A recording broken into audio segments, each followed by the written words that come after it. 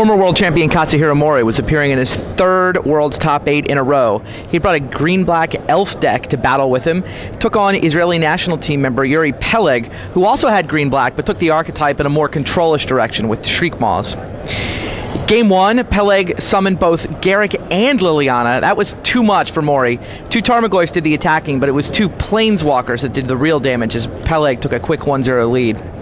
In Game 2, Mori came out on the offensive.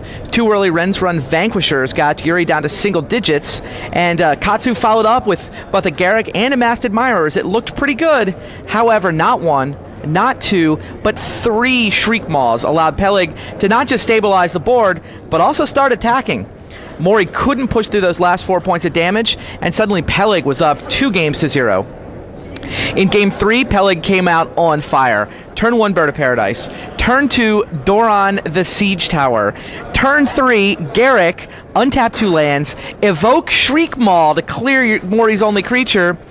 Mori didn't even bother to see what was going to happen on turn 4. He dropped his cards, he extended the hand, and Uri Peleg sweeps Katsuhiro Mori. Mori is eliminated from the top 8. Peleg moves on to the semifinals. Quite a match. I think basically the first and the third game I drew much better hands, and they weren't really very close. The third game I think he conceded on turn 3, and the first game was not close at any point. We both made some mistakes, but it was going to end the same way anyhow.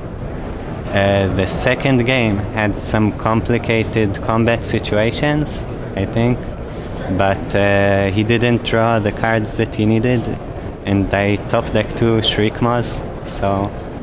Was that the turning point? Like, Mori, I think the board was sort of even, maybe he was a bit ahead, and I drew Shriek Maws, which are much better than any card he can draw except Profane Command, which would just kill me, but he didn't draw any, so...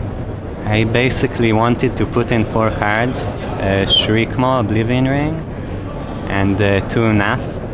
Nath, what's his name? Sure. And I needed to take out 4 cards, but it's very hard because all my deck is good against him. So I took out 1 Urborg because I was thinking of playing 22 land anyway when I built the deck. And I took out Liliana when I'm going second because Nath is stronger and I think it's a bit slow. And then I thought to take out either Viper, Hypnotic Spectre, or Thoughtseize. I think I ended up taking out 1 Spectre and 1 Viper, but it could have gone either way. Like, one of those cards was going out. Did Mori do anything that surprised you? My friend told me after the match that he sideboarded very strangely, that he put in Phyrexian Totem and Viridian Shaman, which I don't really understand. But I think I just, like, 2 games I drew much better, and 1 was really close, but yeah, nothing special. Congratulations, good luck in the semifinals. Thank you.